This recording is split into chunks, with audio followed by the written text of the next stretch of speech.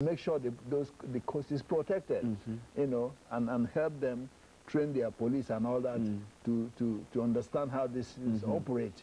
And moreover, give them more economic, you know, economic aid to help them overcome poverty. So it really is not in the best interest of the Western world, the United States especially, to have all of this going on in that kind of situation, do you think?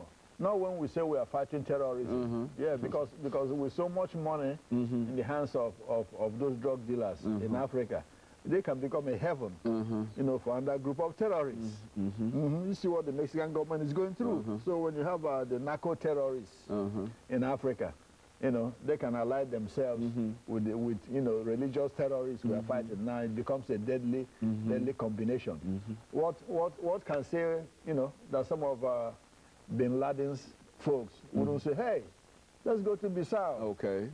Yeah, since it's free. And all it takes is money. All it takes is money. Yeah, let's go to Bissau and settle. You know, since the drug cartels can go there, we can go over there and live and plot terrorism activities against the United States.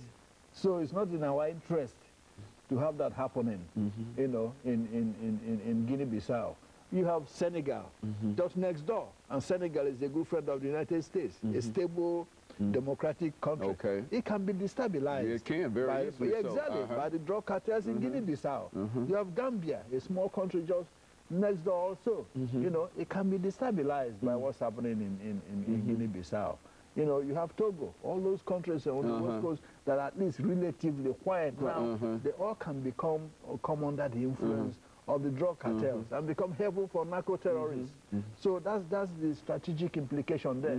So it's not something the United States or the Western European countries should ignore. You know? Yeah. And who can say that, hey, if they can use that as a source of transshipment to Europe, well, it can become a jumping ground, a jumping off ground for terrorists to go to Europe and from there to the United States.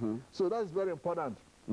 Now, like I said before, in the 19th century, Africa was torn apart by slavery. You know, was completely destroyed, devastated by slavery because of Europe's need for slaves to come and work. Now you have another type of slavery, you know, cocaine slavery. Yeah, you have the leaders of these countries, which is just as devastating. Exactly, which is just as devastating as the slave trade. The only difference is that people are not being dragged out from there now, but it's the same thing almost. Okay, you have the chiefs in Africa collaborating, colluding, you know, with the European nations to sell slaves. Now you have the governments themselves colluding with drug barons, you know, to sell their own people. That's precisely what is happening. When a government is acquiescing to drug, you know, barons, running their own country, depriving their own people, you know, that's exactly what it is. It's the same mentality. Okay, it's the same mentality. The only difference is that people are not being shipped away. But they're not in chains leaving, exactly, but they're in chains. You're in chain right there. Right there. Exactly, you're in chain right there. Okay, so if these countries are selling their own people away, they're selling their own countries' people away to the drug dealers. Because when the drug dealers control these countries, the regular poor African in those countries don't have nothing to say. That's right. Okay? That's right. Yeah. You're subjugated and subdued in your own country because you are poorer living in your own country. And you can't do nothing about it. And especially with all the wealth, Dr. Madu. Exactly. I mean, you know, of Africa and the west coast of Africa. Yeah. Absolutely. That's the way it looks. If you look at it, that's exactly what it is. You know, it's just a modern day slavery, but under a different guise. Now it's cocaine slavery. You know, it's not a transatlantic slavery trade. To come over here, slave trade to come over here. Yeah, it's transatlantic cocaine trade to subdue Africans in Africa.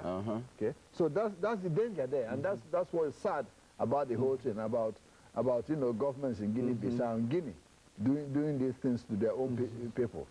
So that's what I want, you know, people in this country to know and understand, and help these countries, you know, fight off this spread. And as you indicated, that the very fact that it's where it is, that it destabilizes all of those other relatively stable West African country. That's correct, because from one country moves to the other. That's right. From Guinea-Bissau, you have it in Guinea-Conakry. That it's going to stop there. That's correct. It wouldn't make any sense for it to stop there. That's correct. It wouldn't make any business sense for them to stop there. That's right. The next day they encroach on Senegal. The next day you hear they are in Senegalese coast. That's right. The next day you hear that they are, on the coast of Togo. The next day you hear that, exactly, and that's the way it will spread. So it has to be nipped in the bud right now in Guinea and Guinea-Bissau to stop it from spreading.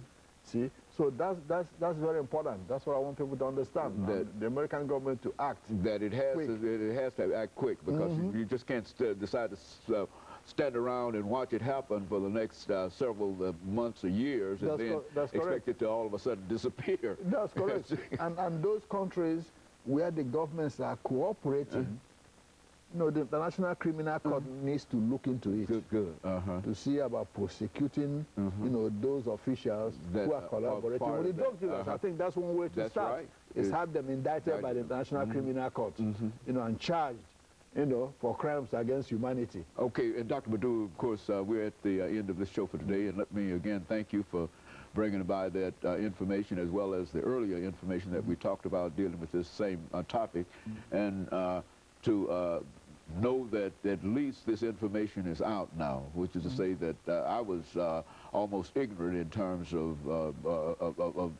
the impact that it was having now, and I think that I understand